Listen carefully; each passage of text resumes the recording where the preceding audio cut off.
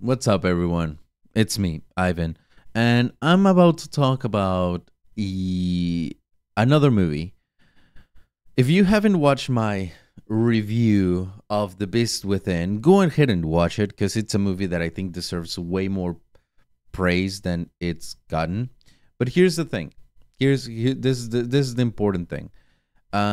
Whenever I do reviews per se, not just here, but also on my anime channel at Weeps and Waifus, I I try as much as possible to be, to give you guys good reviews in terms of like, oh, well, this one is a 7 out of 10. This is an 8 out of 10 and this is 10 out of 10 and stuff like that.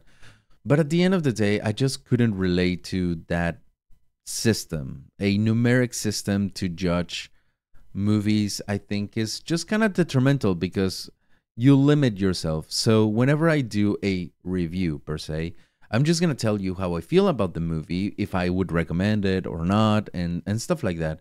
But I wouldn't give it a score because I think that is entirely subjective.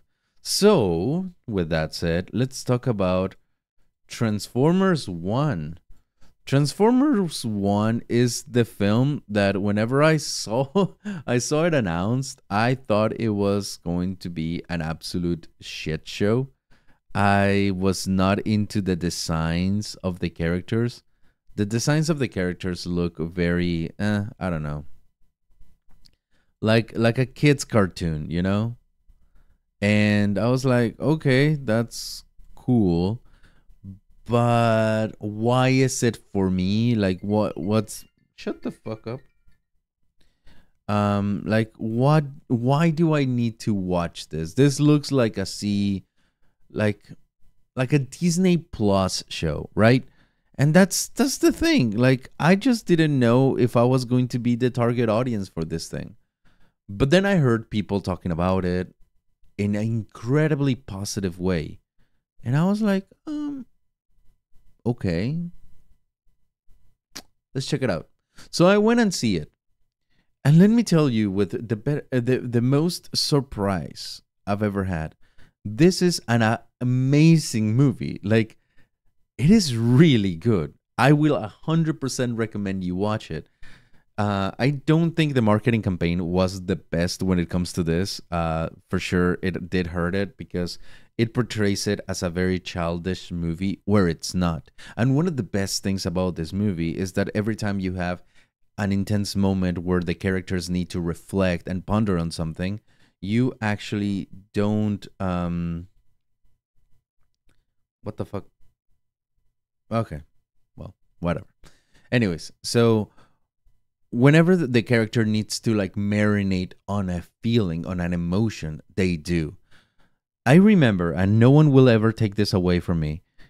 Whenever I was watching the Stranger Doctor Strange movie, Marvel Doctor Strange, there was a scene where the love interest of Doctor Strange broke up with him, and then he has to live with that consequence that he lost the love of his life, and he's looking at himself in the mirror and he's crying because it's so damaging for him that everything that he's done up to this point, he did it almost kind of wanting to really get the girl back, but he doesn't.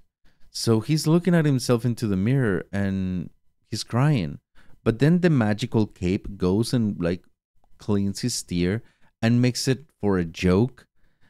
And that's the moment I realized that Marvel, if they kept going on that direction, was going to be just doomed in a way.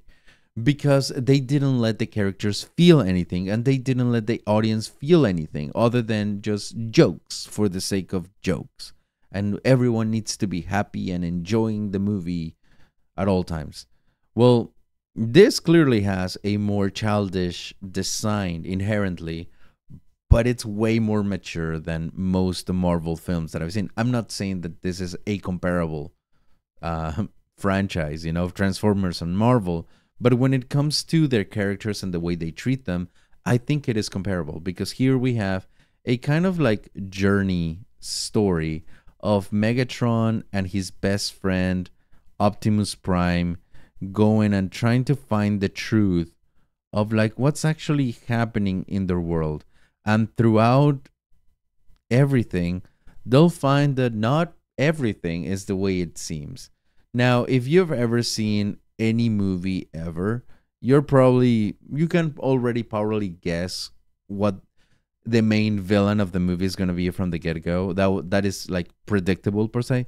It's very predictable actually. But the thing is that even though it's predictable, that doesn't mean that is bad because the presentation is good. What you care about is not necessarily about the villain, but about the relationship between Optimus and Megatron, which has I'm not a Transformers fan in any way, shape, or form. I watched the Michael Bay movies, and that's about it. And I used to play with the toys when I was a kid and watch the cartoon. But I didn't know that Megatron and Optimus were friends at some point. And seeing the chemistry between these two was great. And I knew that eventually those two were going to like deviate and become arch enemies. And I did not want that to happen. The movie made me care about their friendships and themselves in general so much that I just didn't want them to go that route. And eventually you do.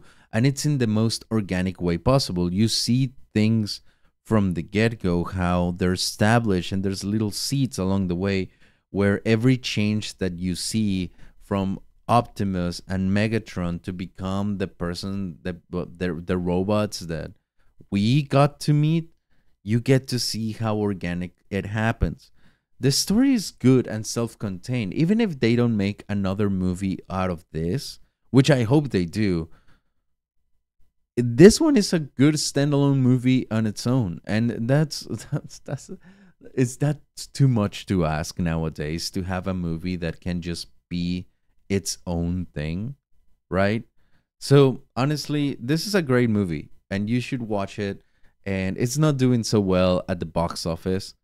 So hopefully the good word will spread. And just like we had with Elemental, that, everyone started to see that, it's kind of cute. You should watch it. And eventually turn a little bit of a profit. Hopefully this thing will be the same. That even though the initial box office return on the first weekend wasn't the thing that they were hoping, that the good word will spread and more people will watch it because they absolutely should. If you are into just overall good movies, self-contained, where you have two characters organically separate from being bros to being enemies, this is the one for you. The only thing that I didn't really quite like was the voice of Optimus Prime, because it's Chris Hemsworth, and you can tell that he's trying to do a Optimus Prime impersonation. But towards the end of the movie, it gets way better, like way better. And then I understood why. But yes, you like it. I don't care who you are, you're gonna like this movie. So go and watch it. That's it.